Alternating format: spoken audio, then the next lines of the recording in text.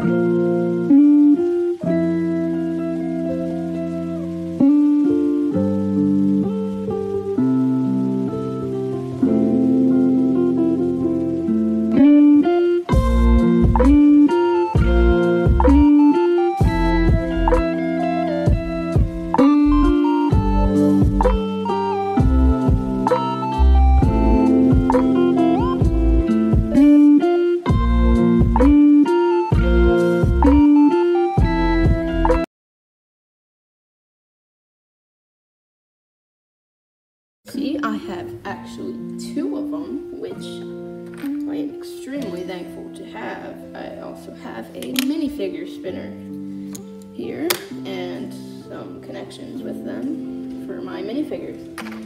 So we're going to start off with the ATRT. The ATRT for the Fiberverse Battle Pack is pretty flawless. It's amazing.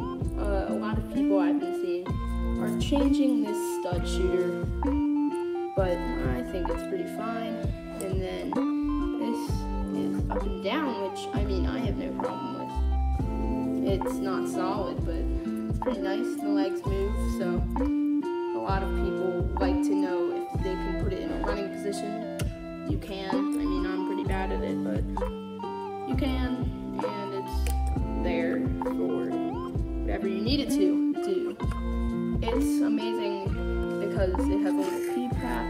I'll put that down. It has a little keypad on the front and a little handle for your 501st Trooper minifigure.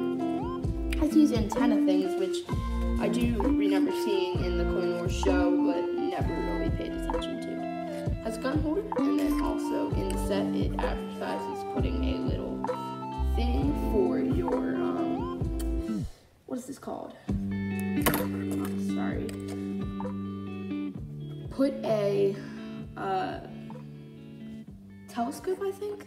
No, that's wrong. Whatever it is, I don't know what it is, I forgot. I do know what it is. Sorry. Alright, that piece just fell off.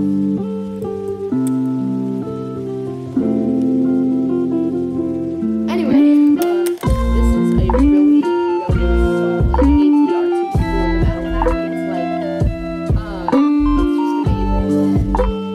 In every way, this is really nice. I mean, in my opinion, which I think a lot of people prefer, because, you know, you should not do that. But I think Lego could have made this a lot more money. The way they're doing things nowadays, it just could have been a lot different. So I think this is a really nice set for two Mark Speeder and all the minifigures included with it. Mark Speeder. What a speeder, right? It's two-step this little handle here, I actually really love and look forward to using. And I think it's really good for play. And then you also have the two guns, so you can flip them off from your 501st Men. And then also they use skiing pieces, which is really cool. Skiing pieces, you can see that, to put onto the sides of them, which I think is extremely, in some point of view, accurate. And then you have the little engines and just amazing.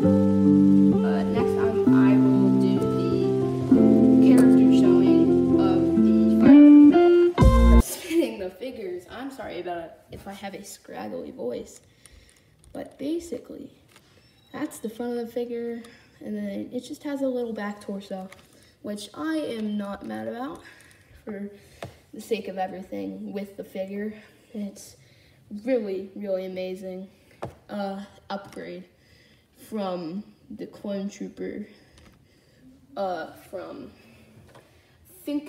I don't remember the date, but still, this is the old 501st Trooper compared to the new 2020 version, which can't go wrong with Jetpack Trooper without its jetpack. Has a nice back torso, blue arms, and a really cool helmet. I'm actually pretty sure this is based off of the Battlefront 2 Jetpack Trooper. Well, I actually think it's the default version, but still really nice, really accurate. This is the Trooper's jetpack. Pretty cool. It's blue. I've never seen one of that's blue, but pretty nice and really cool to have.